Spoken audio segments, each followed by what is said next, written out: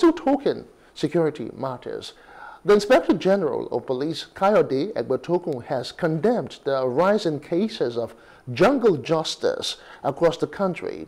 He has ordered the Deputy Inspector General of Police in charge of the Force Criminal Investigation Department to investigate these incidents and bring all culprits to face the full extent of the law. Now, decrying the unlawful arrest through a statement by Force spokesperson Muyiwa Adejobi, he highlighted a specific case in Edo State. There, a mob had attacked a police station and burnt several suspects to death on October the 13th. Now, the Inspector General, while offering condolences to the victims' families, directed the DIG of the FCID to identify and apprehend the criminals responsible for this deplorable act. Now, during a visit to Kaduna, Governor Uba Sani, the Minister of Defense Mohammed Badaru, has reaffirmed the federal government's advanced plans to launch Operation Fansan Yamma, a joint military command established to address insecurity in the northwest region. The minister emphasized that the Command and Control Center is a critical step towards finding lasting solutions to the ongoing issues of banditry and kidnapping in the zone. He added that the Nigerian government is collaborating with neighboring countries such as Niger Republic, as well as security agencies to combat terrorism, ammunition and arms trafficking across the African region.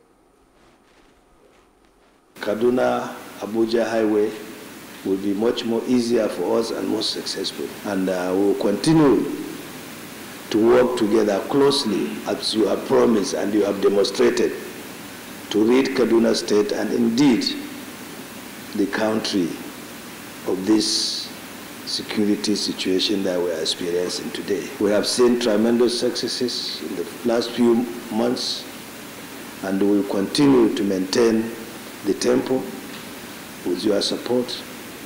We will continue to push, and our troops are ready and willing to fight this to an end.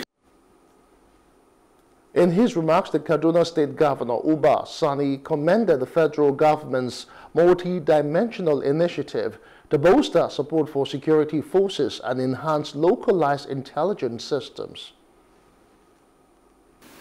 Insecurity has had debilitating effect on all facets of life in the Northwest.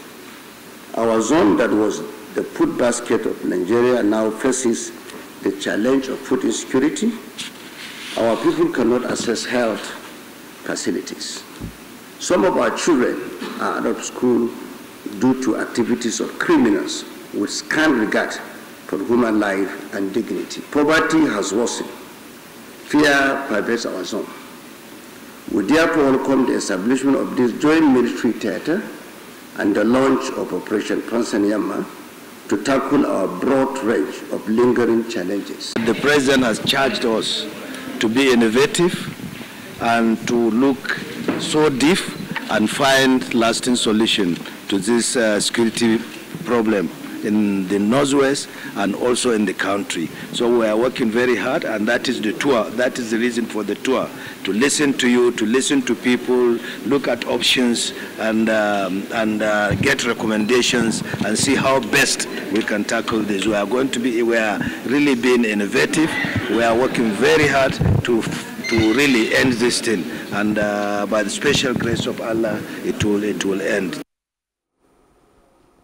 Hello, hope you enjoyed the news. Please do subscribe to our YouTube channel and don't forget to hit the notification button so you get notified about fresh news updates.